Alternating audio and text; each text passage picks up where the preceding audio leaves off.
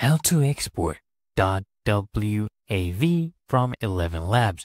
So what most people do is they just come here and click on this download button. And what this does is it downloads the file as an MP3. As you can see right here, it would download it as an MP3. This doesn't really help you. What you need to do is come here, click on voices, whichever voice you used to generate this thing with.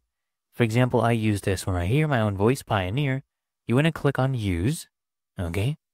And then you want to go to your history. If I come download from here, it's going to be an MP3. But what I need to do is come to the history and then click on the download button right here in history.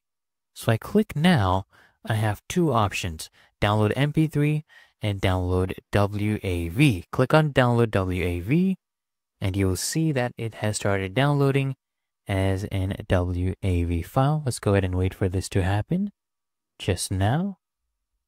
So let's do that again, WAV. And let me show you, here we go. It is downloaded as a WAV. Really that easy and simple, guys.